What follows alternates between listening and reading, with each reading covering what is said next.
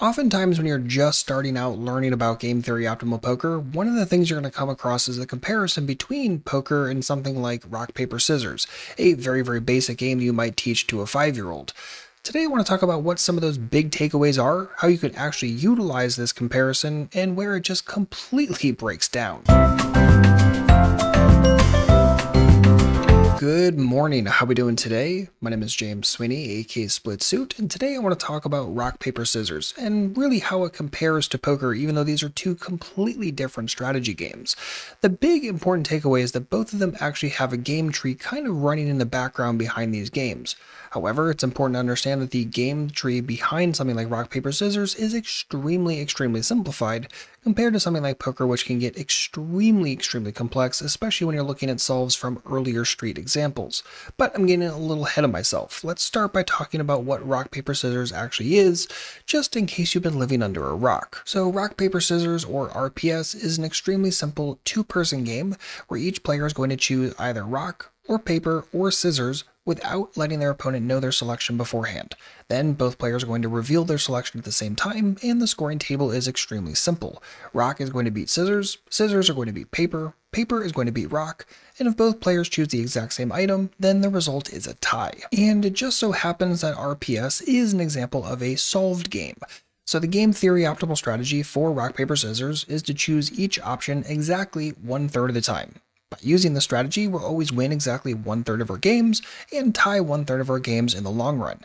It does not matter how our opponent modifies their strategy. There's absolutely nothing our opponent can do to prevent us from winning exactly 1/3 of our games utilizing this strategy. So given all of this, the GTO strategy for rock, paper, scissors ends up with neither player winning in the long run. The result is just going to be a perfect tie across the board. And poker is similar. When two perfect GTO poker players play heads up, the result is that neither player is going to make a profit in the long run. Did you know? To use game theory lingo, RPS is referred to as a strongly solved game since every aspect of the game is understood thoroughly. Specifically, a complete solution to the game is known. This should not come as a big surprise since the game itself is so basic. Poker, on the other hand, is not considered solve. The exception is heads-up limit hold'em, which is considered weakly solved. But for a moment, imagine that our rock, paper, scissors opponent was not particularly experienced and decided to choose rock with 100% frequency. Every single time we play against them, they're going to choose rock. If we continue with our GTO RPS strategy, our long-term results would still be a tie. But then we really should ask ourselves the question, is this our best strategic response in this situation? And at first glance, I'm sure you're thinking, no, why would I choose my decisions randomly 1/3 of the time when I know my opponent is going to choose rock 100% of the time? Ideally, we would switch to choosing paper every single round if we knew our opponent was always going to pick rock. We would win 100% of our games this way. But we would no longer be playing a game theory optimal strategy. Instead, we'd be implementing an exploitative strategy. And this is where you can see a real comparison to poker overall, where there is a massive opportunity to make more money by playing exploitative and taking advantage of mistakes that our opponents are making in their game. Because our opponents are not GTO perfect. They're just simply not. Humans can't implement it perfectly. No human can. Don't let them fool you. No matter how much they say it, it's just simply an impossibility for a human to do so. So you might be thinking, well, why bother with GTO poker at all? Well, the thing you have to keep in mind is that knowledge of GTO poker is extremely valuable because it allows us to recognize when and how our opponents are making errors. Further, GTO strategy provides a baseline from which we can deviate exploitatively, right? So let's say in a given situation, you're actually supposed to call down with your bluff catchers a pretty good chunk of the time. Well, that's great when you're playing against someone who's also bluffing a perfect amount of time, but let's just say that they're a nitty opponent and they really never ever bluff. Well, why would you continue calling with your bluff catchers at the exact same frequency? Same thing if you were the one in the betting position and your opponent is a very massive calling station fish who's never ever going to fold. Well, why would you continue bluffing against them? Just kind of remove your bluffs, play exploitatively, and take advantage of the fact that they're going to pay off your value hands lightly.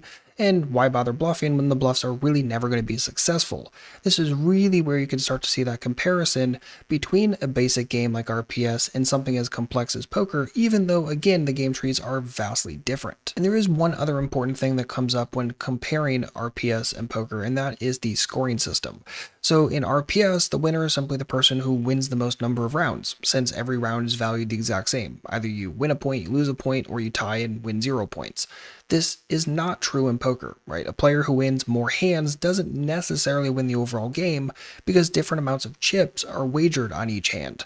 The profitability of various decisions in poker is measured using EV, or expected value. I'm not going to go into that in this video. I'll leave a link for that in the description box if you want to learn more about EV, but essentially this is the way that we would think about decisions from a poker perspective, and also, again, why poker can be so much more complicated in the game tree compared to a very basic game like RPS. So at the end of the day, the biggest takeaway is understanding the exploitative versus GTO approaches to a basic game like RPS, and then extrapolating that out to something that's more complicated, such as poker. Because even in poker, the exploitative play has the potential to win more money than a game theory optimal strategy. But that's based upon the fact that an exploitative play is taking advantage of a mistake or a deviation that our opponent is making from the perfect GTO play.